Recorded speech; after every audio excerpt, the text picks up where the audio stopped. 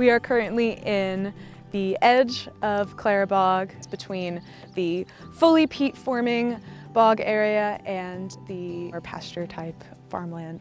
Some of this area, it was historically kind of like up to here, and has been cut over like the past, I don't even know how many years, because it was part of the town's way to supply fuel and heat themselves and cook their food.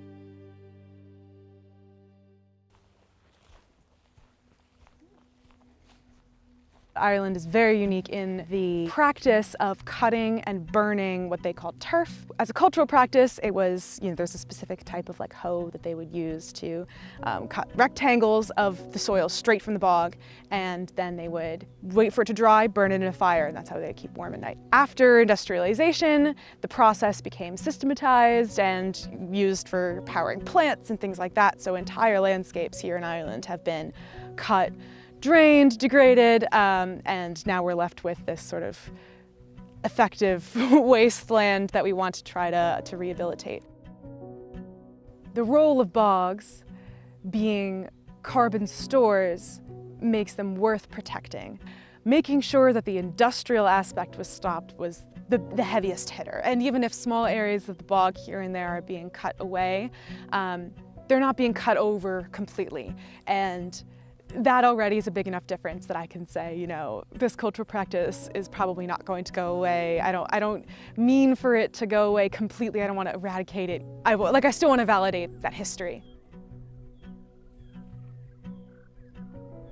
I study ecohydrology, which means the coupled interaction between water movements underneath the soil that we're standing on here and the plant growth and chemical cycling that is intrinsically linked, I would say, with the water movement, the hydrology of the soil. So getting all of that straight with the end goal of being able to control some of those features, like the water table, how high the water is up in the soil, to see whether or not we can encourage sphagnum growth, or we can restore previously destroyed or cut or drained bogs to become sphagnum dominated and building peat again.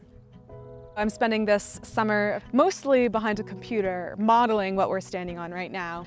So it's good to be out here, it's good to take a look at the data, and a lot of the time is just spent understanding before I can fully replicate it. When I got here for my master's, I was happy to get the Notre Fellowship, which was something that you can apply for at Notre Dame as long as you're in a STEM field. And that was what I think quite literally opened doors for me, because what I found was people here, they were reassured by the steps that I had to take to apply for and get the fellowship, that they knew, oh, she really cares about this. I really needed to show my investment in this country and the landscape of this country and my interest in being here before even stepping foot back in Dublin in 2021. Why I wanted to study the environment always came back to care for the earth, care for creation in that theological lens. And I was able to just find this place, find a little niche here that I thrived in, and then just, I don't know, the floodgates opened from there, and I can really pinpoint that to applying to the Notre.